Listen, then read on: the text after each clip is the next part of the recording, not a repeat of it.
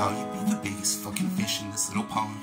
You little fucking monster, you must have been fucking bonkers. Peace for 8 years, you ain't do shit to stay in touch. Never check what's coming out, you ain't that good, you little fuck. Wow, you're reviewing and criticizing like you're something. Mr. 2 live shows, 27 takes, all of them punch-ins. Munchkin only loud and you think nobody's around to check it. Compressing and doubling up your vocals just to sound big.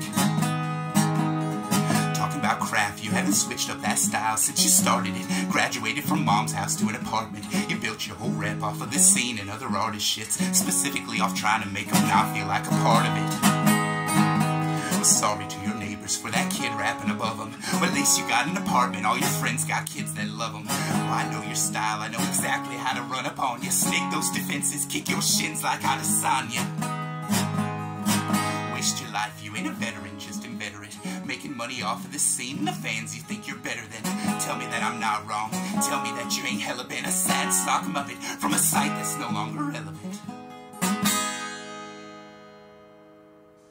Well, you gave yourself a nice little hour. You ain't gotta write good verses. BS bars wrapped in a funny voice, claiming it's on purpose. Well, what's your purpose? Still acting like you're a man. You still can sound worse than these juggalo rappers we can't stand. Comfortable calling people fucking faggots. Almighty suddenly talking like a social justice activist. Pretending you gave a fuck, you bastard, that's the bit. Trying to impress your friends, I knew you'd happily go back to it. Stop saying bitch till you had someone hitting your mattress. I guess it didn't last. Speaking of which, where's that asterisk?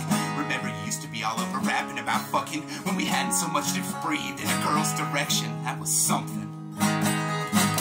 Some realize with all these monstrous spinnerets trying to record before 9 when mom turned off the internet. Well, in effect, this was all during your fucking gilded age. So tell me what in the fuck makes you think you're worth a damn today? You ain't a battle vet, nobody's coming for your titles. Even that pixel glass rapper's probably got more spine in him.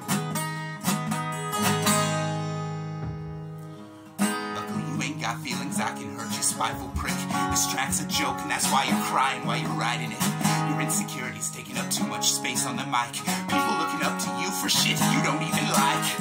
I see you shrinking back. You just keep coiling, keep cashing those fucking checks, selling that fucking snake oil.